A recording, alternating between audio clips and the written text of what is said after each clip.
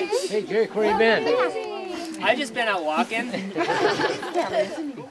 So, yeah, it was a little soggy last night. Yeah, I bet. I don't know if you guys noticed that or not, but you gotta get your bottle of champagne.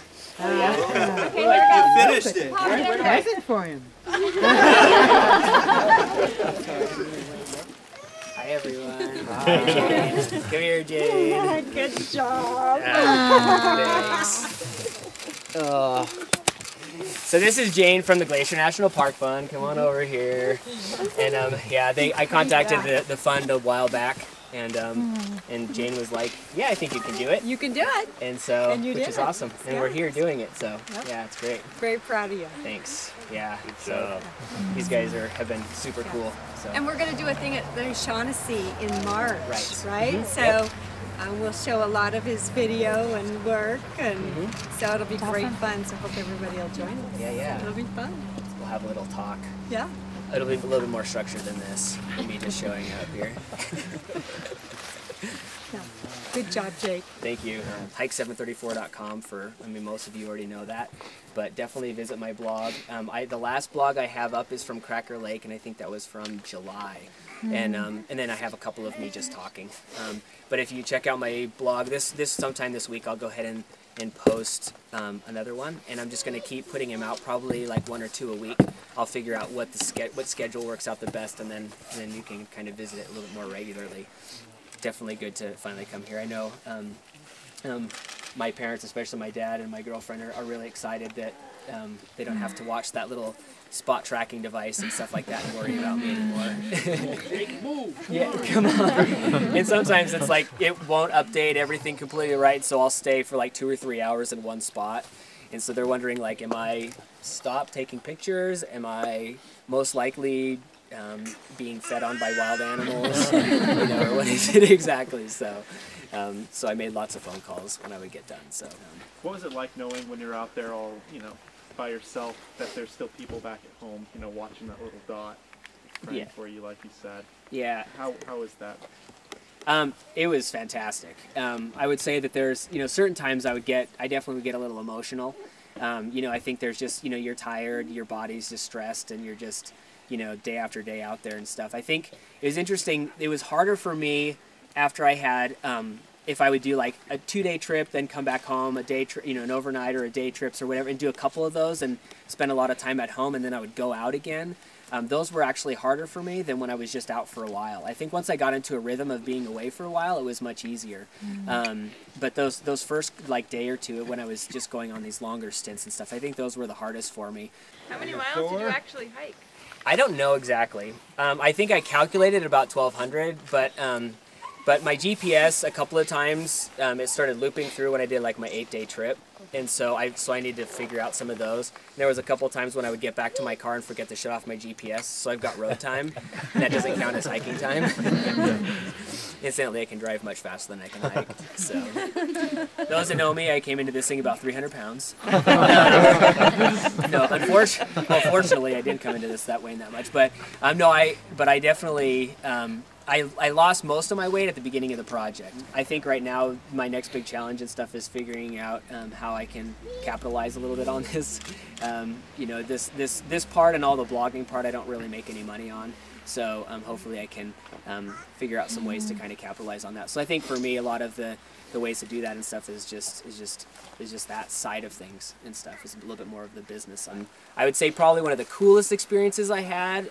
It took me all summer to finally have this happen, but I saw 3 wolves, and that was by far the coolest thing. And despite about the whole wolf controversy, debates, or anything like that, I can say that I was walking and I saw them to my right, and I didn't know right away that they were wolves. I just heard that they were animals, or I just heard that there were animals there.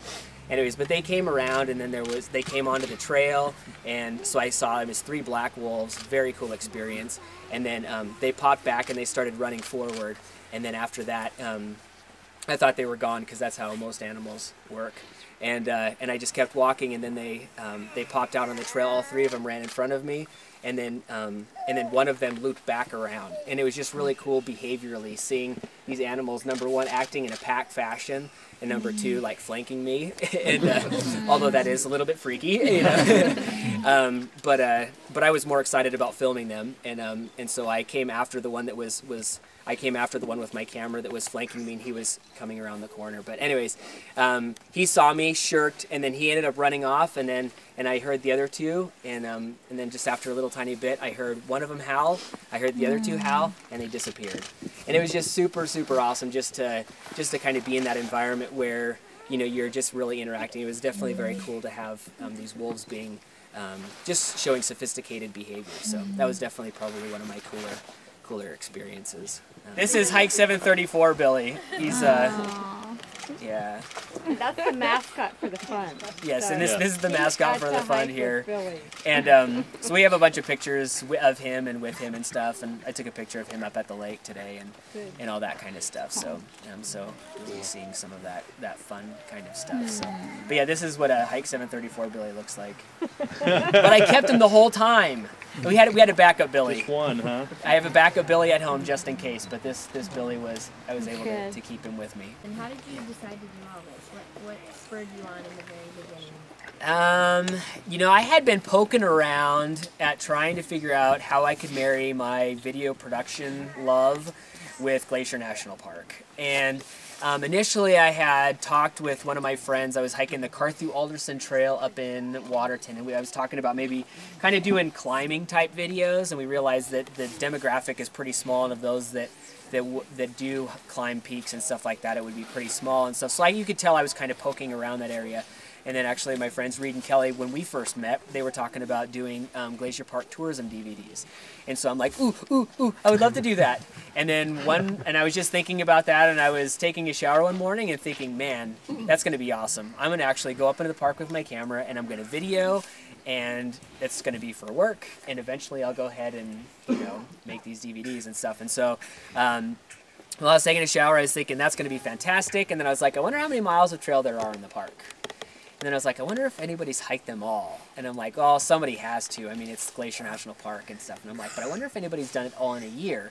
And I'm like, I wonder if that's even feasible. And so I got out of the shower and I started doing some research. I emailed the fund and a handful of other people and started asking around, and nobody had done it. So I started working towards that. So that was kind of the genesis of it. And so this year for me is, you know, the whole tourism DVD has been off to the side. It's been kind of an interesting thing because, you know, at the park you have to be careful as far as filming and permits and all that other kind of stuff. And so I very quickly put that project off to the side and said, I'm going to go ahead and just focus on the hiking part, and I'm just going to video blog. And so the primary focus was getting all 734 miles done. And the second one is, incidentally, we'll be creating the first online library of videos of all the trails in the park. So that's really fun. I'm really excited about that. Yeah. So having gone through all that, what was it like crossing the finish line today? I think it's kind of surreal, honestly. Just, and I think it's number one, it's surreal. Number one, it's a relief. You know, there's a certain burden that comes with projects like this, and so, you know, when you're finally done with these sorts of things and stuff, you're just kind of like, finally. You know, you're done. So, but at least this is the walking part. Now this winter I can go ahead and edit. So my project is I would really say my project's about 3/4 done. The rest of it comes with trying to edit everything down and all that kind of stuff. But definitely this is the big part. And the